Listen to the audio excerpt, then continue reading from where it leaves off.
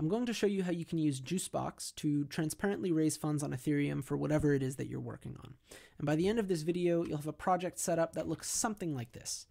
So as you can see at the top, there's information about the project. On the right-hand side, people can either pay your project directly in ETH, or they can purchase one of these NFTs down here, which you can set up. And there's also a real-time feed of all of these payments and other events taking place down here. And then on the left-hand side, you can see information about the funds coming into a project and also information about how a project is set up. But the protocol does much more than just accept payments. It also mints tokens, and you can set up complex tokenomics for those tokens.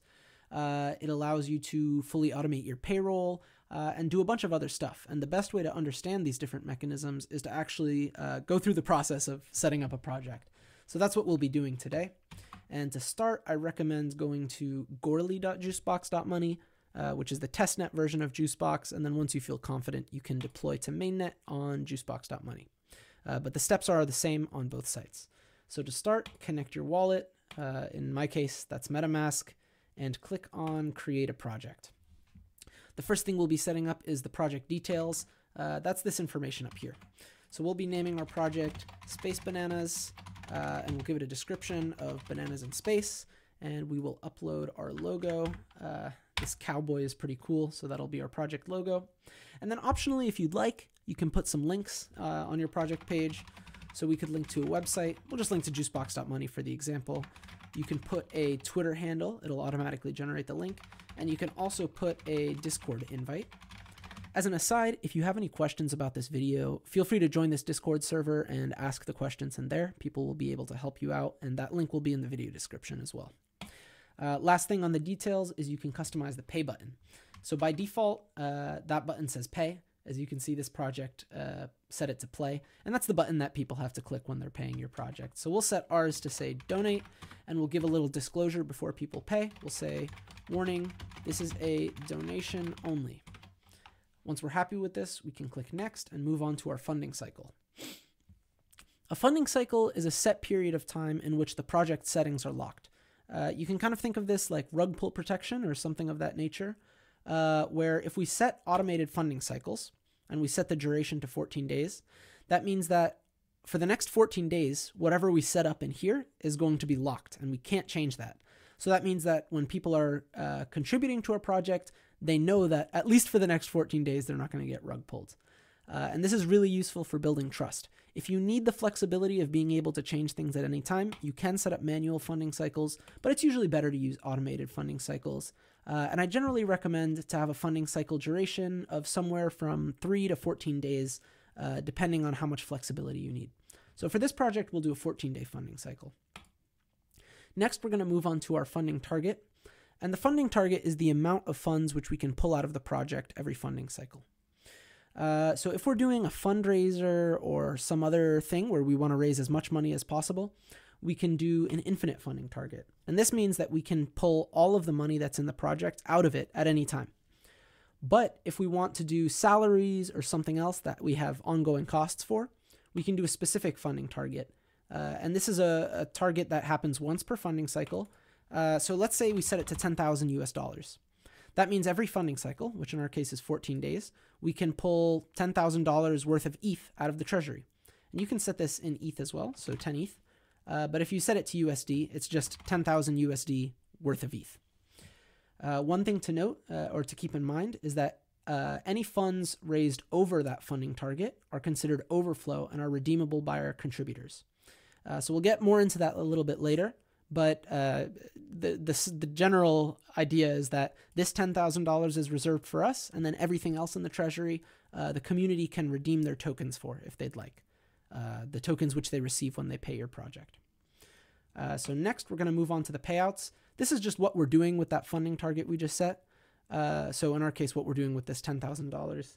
If you want, you can do specific amounts, and you can say $3,000 to this person or something like that. But in our case, we just want to do a 50-50 split with our friend. So we're going to add our friend's address here by clicking that button and then typing in their address, django.eth. And then we'll give them 50% and we click add payout. So you can see this payout pops up down here. This is our friend's address. And then we're actually done because by default, the remaining 50% goes to the project owner, which in this case is us. One thing to keep in mind is that this is where fees are going to be coming out of. So if you have a distribution or a payout to a wallet like this, then there's going to be a 2.5% fee on that. But one other option is if you do a payout to another Juicebox project, there are no fees. So if we did a payout to Juicebox project number 1, which is Juicebox DAO, and we did 50% distribution to them, we wouldn't have any fees on that. One more thing, and I apologize for this tangent, but when you are paying out to a Juicebox project, tokens are minted when you pay that project. So you need to decide where those tokens are going to go, and that's what that token beneficiary address is. So if I make that my address, philipv.eth, then those tokens will be minted to my wallet. But we don't actually want to do this since we're just doing a 50-50 split with our friend. So I'll click cancel, and we can move on to our project token settings. So our project token is the token that's minted whenever people contribute to our project.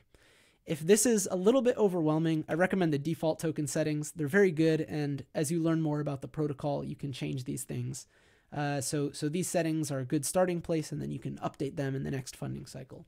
But since this is an in-depth tutorial, we'll go for the custom token settings. So the first thing you can change is your initial mint rate. That's the number of tokens which are minted per each ETH contributed. 1 million is a good number. Don't worry about this number too much. It doesn't matter that much. The reserve tokens is a percentage of tokens which you can set aside. So this mint rate is 1 million. So if I pay 1 ETH, 1 million tokens are minted. But if someone sets a reserved rate of 40%, then what happens is if I'm the person who paid the ETH, I'm only getting 600,000 or 60% of those tokens. And that 40% that we set up here, so 400,000 tokens, is reserved for us. And we can give those tokens to whoever we want.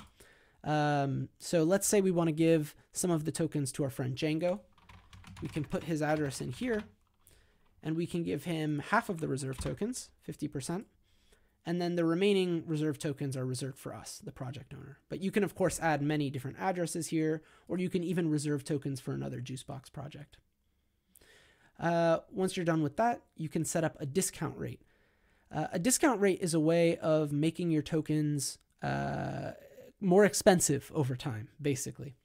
So let's say we are starting with 1 million tokens per ETH, but we want those tokens to get more and more expensive over time. We can set a discount rate of 5%, for example. So what happens is next funding cycle, 5% fewer tokens will be minted per ETH. And then the funding cycle after that, that will be reduced again by 5%. So with the 5%, you can see it'll be 950,000 tokens per ETH next funding cycle, 902,500 tokens in the funding cycle after that, and so on and so forth. I don't typically recommend setting a discount rate too high. If you're looking to do something long-term, something like 2% may work, but even this is quite aggressive. So we'll leave our discount rate at 0 for now. The other lever which you can move around is the redemption rate. So as I mentioned earlier, when people have your project tokens, they can redeem those for a pro rata share of the overflow. And pro rata just means proportional, and overflow is, as I mentioned earlier, that amount in excess of whatever your funding target is. Feel free to go back if this is too many buzzwords at once. I apologize.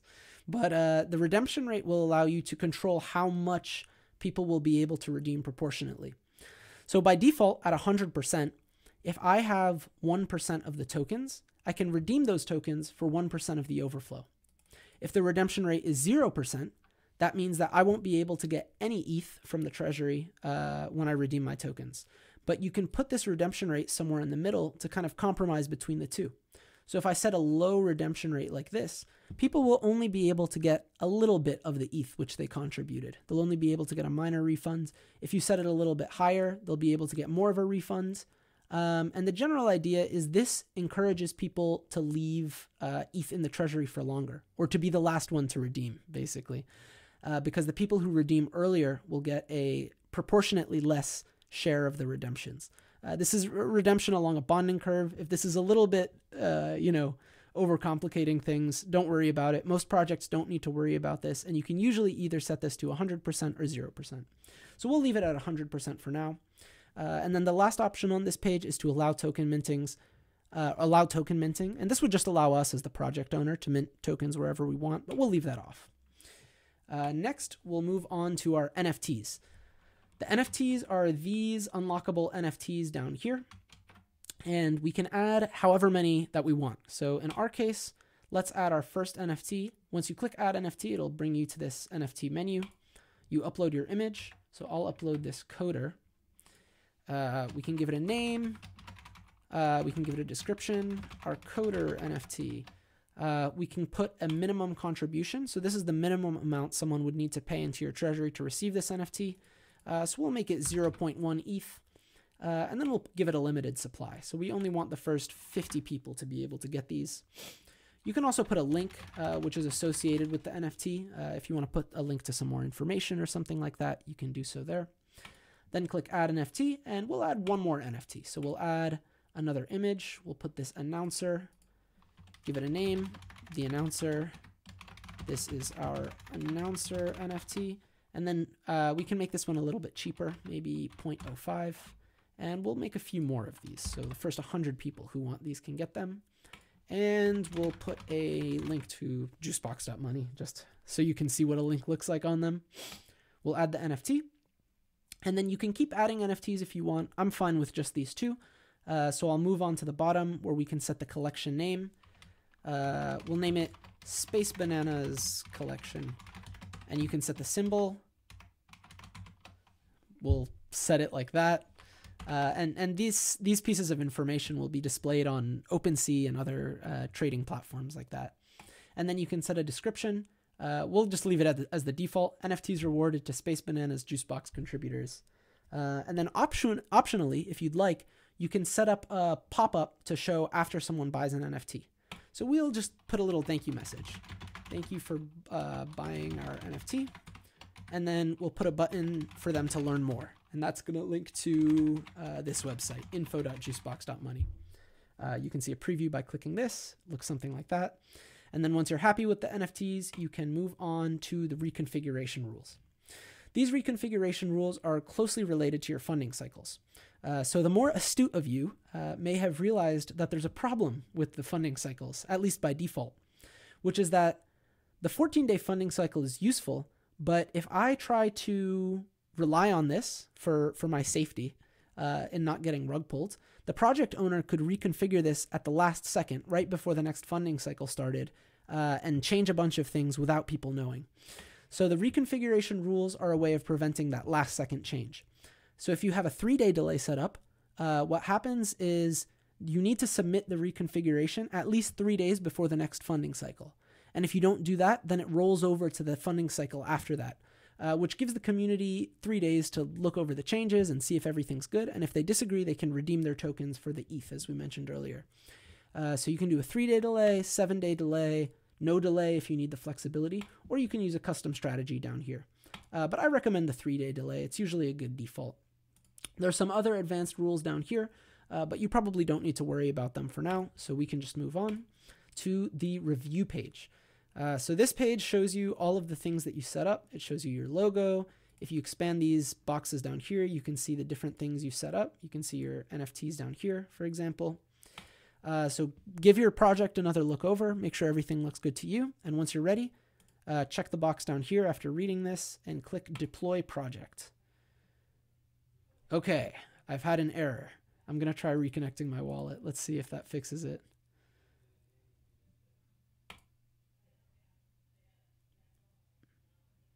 There we go. So it'll prompt us to deploy our project. We can scroll down. There's a gas fee for deploying a project, but none of that goes to Juicebox. That's just for paying the network fee. And you click confirm, and your transaction will start. One thing to note is if the transaction fee is a little bit too high for you, adding NFTs to your project does increase the gas price pretty significantly. So that can be a good thing to remove if you're trying to reduce the gas fee for deploying your project. So we'll give this a second here to finish. And it looks like our project has been deployed successfully. So I'm going to click on Go to Projects, and it should load momentarily. So once you get to the project page, you'll have these options presented to you. to set a project handle, issue an ERC20 token, or create a payment address. You don't need to worry about these. You can do these later. So as our project page loads, you can see the details we set up are all here, as are the links and the logo. My internet is a little bit slow, but if it were faster, you would be seeing those NFTs up here. And you'll also see different options for us. So unlike the project page we saw earlier, since we're the project owner, we have options here to edit payouts, edit the allocation, reconfigure upcoming funding cycles, and do other things like that. And there's some more options available to us in the tools drawer where we can create payment addresses and things like this, and also in the project settings. So if we go to the project settings, it'll give us the option to change all of these things about our project, transfer ownership, archive the project, set up governance, or do something else. If you have any questions, as I said, please join the Juicebox Discord. I'll put a link to that in the description, and you can ask